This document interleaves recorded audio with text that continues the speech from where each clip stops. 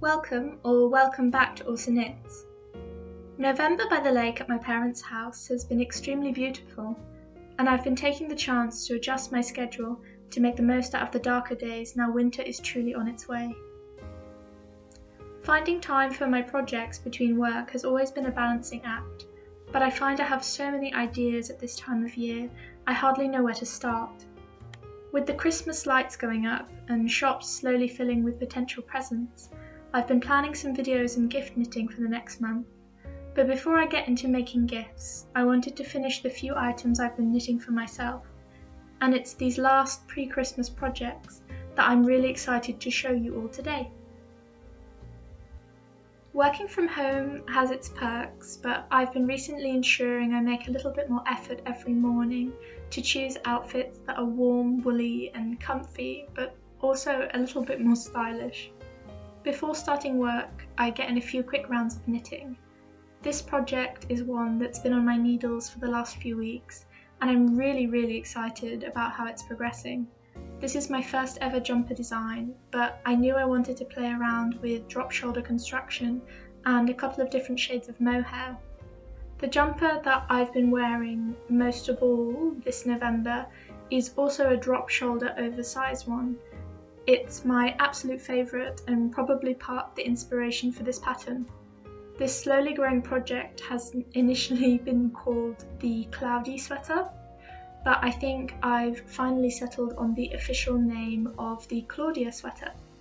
And that's because some people on Instagram told me that it looks like a cloud of fluff. After I read this, I was calling it Cloudy for a couple of weeks, but I prefer to use people's names for my knitting because I find that it gives each garment its own sort of character that the name evokes. So Cloudy soon became Claudia. This jumper is knit with one strand of mohair held with a gorgeous yarn, which is a blend of merino, mohair and alpaca. Both yarns are from Italian brands that I've been interested to try. The mohair is Lana Gatto's Mohair Royal in 2 shades, because the body is knit in this fluffy white and the collar and sleeves are in this gorgeous beige, which creates a subtle difference that I really love. It's a bit more noticeable in the sunlight, as you'll see. The main base yarn is a Laines du Nord Dolce Vita, which I've mentioned previously in my videos.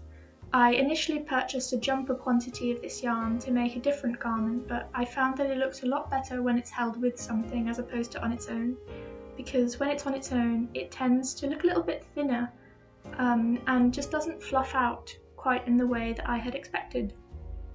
The weight also didn't really match a DK, which is what it was supposed to be. I tried knitting swatches on 4mm and 3mm needles, but found that it looked much smoother and more uniform on the smaller needles. Here I'll show you a side-by-side comparison, just so that you can have a look. I would say that this yarn is definitely more of a fingering weight yarn, so I am happy that I went with the smaller needles and decided to hold it together with a mohair, despite the fact that it's made this project a little bit slower to make. Designing my first larger garment has been a bit of a challenge, but I've found it extremely rewarding. I'm trying not to rush it and make sure that I keep clear notes for when I write up the whole pattern. I'm trying to be a bit better with that, and I am confident that I'll put together some lovely clear instructions for anybody who's interested in recreating this piece. I have already skipped ahead with knitting the collar and the sleeves before finalising the body length, just because I've been so excited to see the two tones in their full glory. The final effect is quite lovely, and I am really pleased with the wide and comfy collar. I think that it really pulls the whole jumper together, and it gives it a sort of polished minimalist finish. I also find this sweater is also a little bit reminiscent of the voluminous 80s sports sweaters. It has a little bit of a sporty vibe because of the two tones, but I hope that this is a little bit more of a modern update with the cool, neutral tones that I've selected for this. I plan to finish the Claudia sweater sometime in the next week, and would really love to invite any viewers to participate in the test knit if they're interested. The best place to find more information about this is, as always, my Instagram, which is where I post quite a bit more regularly than I do on YouTube. Although I've got my fingers crossed that in December I'll be able to bring you quite a lot more content. I've got a little bit of a mini calendar all planned for the little projects that I want to make for December. And so yeah, hold on and wait for that. I think it will be really fun. The next project I've been working on recently is my Brigitte Bag by Gregoria Fibers.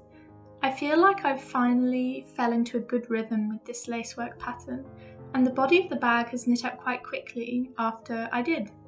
However, the latter part of the pattern has been a little bit more challenging. I'm uncertain as to whether I misread the instructions, but something just doesn't seem to add up. At certain points I had too many stitches and the instructions seemed to advise I start lines in ways that just didn't correspond to where I knit up to. Despite this confusion, I managed to resolve most of the issues and it's finally done. So here it is in its finished state, and I have to say I really love it. This is a pattern that captured me as soon as I saw it.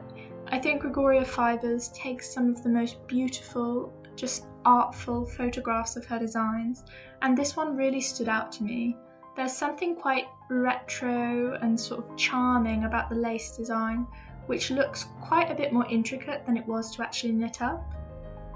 Overall, I'm really happy with the final result with this knit, but I do think I have to add a few extra thoughts and tips for other knitters who are looking to make this. I will say that I think that the strap length that she recommends is just a touch too short.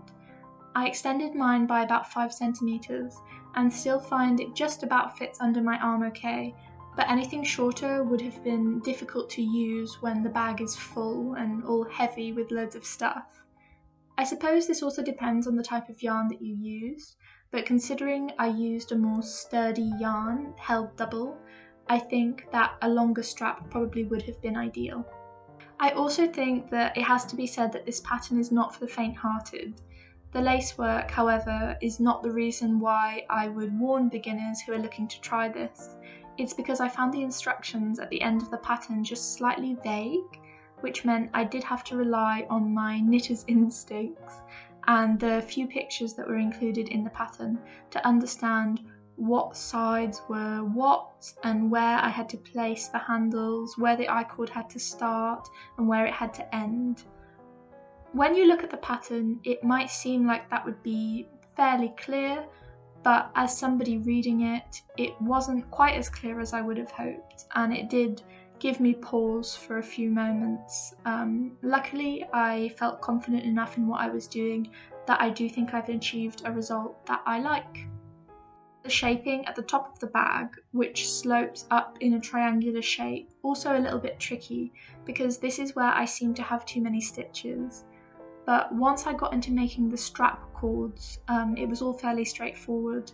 The I-cord on the handles does really tie the piece together, and I think it will make the bag quite strong and resistant to everyday wear and tear. Because I don't know about you, but I'm so heavy on my bags, and I do tend to just fill them right up and wear them constantly until they're almost completely worn out. Now, the struggle that I had doesn't change my mind about the fact that this is a truly stunning design, but I do think it's important to let some of you know about some of my minor foibles with it. I will also add that some of my issues were compounded by the fact that I was holding this yarn double. The string-like texture of it means that the balls were just constantly unravelling into a tangled mess, and I probably lost count of the number of times I had to rewind them.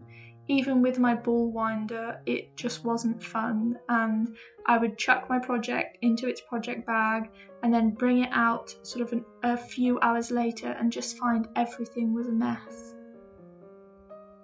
However, an extremely helpful comment from a kind viewer saved me from a lot of trouble when I first started this piece. as I was finding the knit four together sections really challenging and really tight, and she recommended that I use a crochet hook, which is an absolutely fabulous suggestion, and I really just want to say thank you. You saved me so much trouble and so much hand pain.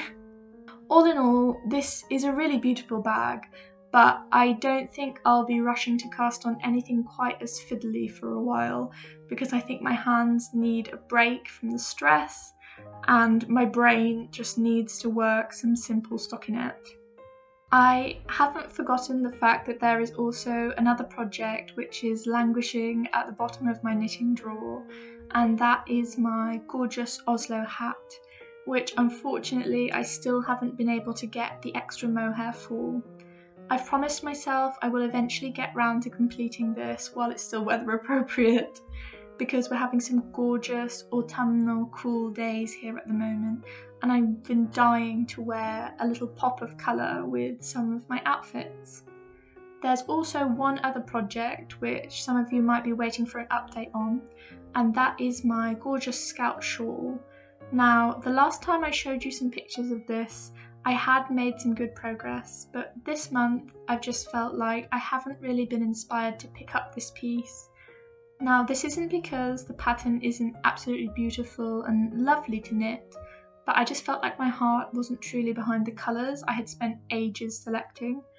Because the project is such an explosion of colour and pattern, it gave me so many opportunities to reflect on the shades I had selected as I added in a new section and I saw the different tones working together. So unfortunately I had to make the tough decision to frog it.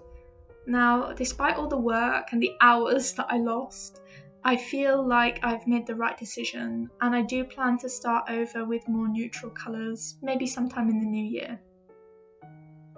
However, it may have to wait until I've got some of my gift knitting done, because Christmas is just around the corner, and I have to say this is my favourite time of year to evaluate my stash and sort of gather together bits and pieces to create beautiful handmade presents. My knitting journey, as some of you will know, started with wanting to make some gifts for family, and I always get really excited every year when I can look back at all of the progress that I've made, the friends that I've met, and all of the techniques that I've learned. This is the perfect excuse to just go wild, make things for other people, use up some of your stash yarn, and just get into the holiday spirit. So again, thank you so much for watching. I hope you enjoyed this video. If you did, go ahead and click like, and if you want to stick around, then hit that subscribe button. And yeah, welcome to our little knitting family. I hope you have a lovely week. Bye!